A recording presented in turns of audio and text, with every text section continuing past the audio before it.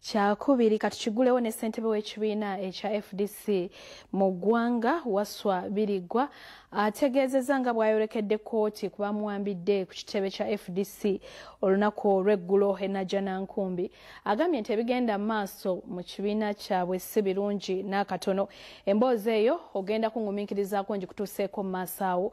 Katusooke tuggyewo eya Ssaabalabirizi Dr. Kazimba Mugalu akubiriza abasajja abalina omutima omunafu obutettanira nkola ez'okkebeza endagabutonde. Okwogera bino abadde atongoza enkola empya ya Vision Outdoor ku kitebe kyaffe wano mu kibuga Kampala. Mukaweefube w'okwongera mu mpeereza zaffe kampuni ya Vision Group etwala ne Bukedde famire olwaleero etongozza enkola ey'omulembe empya ey'omutimbagano etuumiddwa Vision Outdoor egenda okuyamba abalabi n'abasomi b'emikutu gya Vision Group gyonna naddala abo abaagala okulanga ebyamaguzi bye bakola n'ebintu ebirala eby'enjawulo.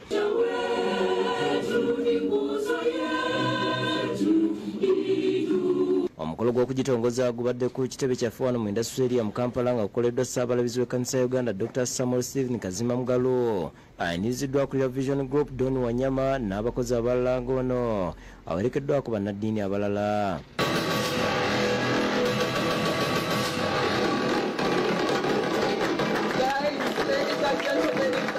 Hereby officially launch it. In the name of the Father, the Son, and the Holy Spirit. Amen.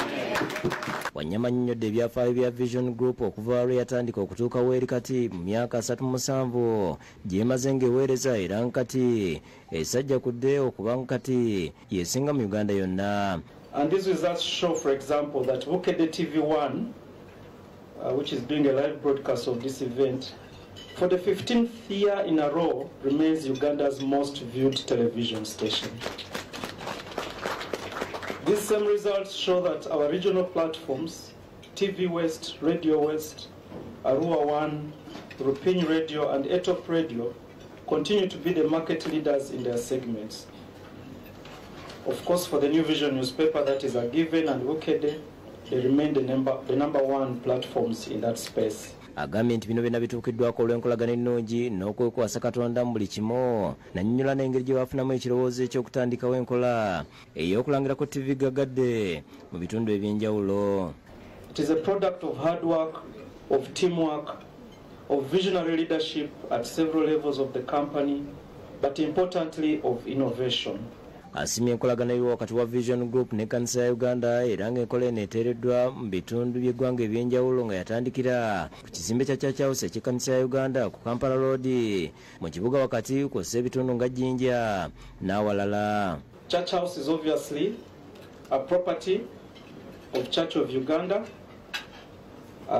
run by the House of Bishops, where the Archbishop is the team leader there. And like Grace pointed out, he's basically our landlord. So we approached the House of Bishops with a request to accommodate us on that building. Ssaabalabirizi Kazimba wasinzidde n'akubiriza abasajja bonna abalina omutima omutiitiizi obuteetantala okutwala abaana ku DNA nti kyandibaviirako okufuna obuzibu omuli n'endwadde. These men will go in heaven prematurely. Allow them. So if you're not a stronger man, please don't go for DNA. You have problems for nothing.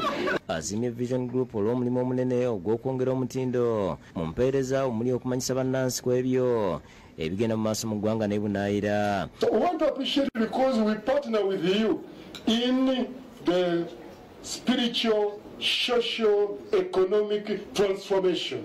David Tamale yakusakidde gweno ku Bukedde TV.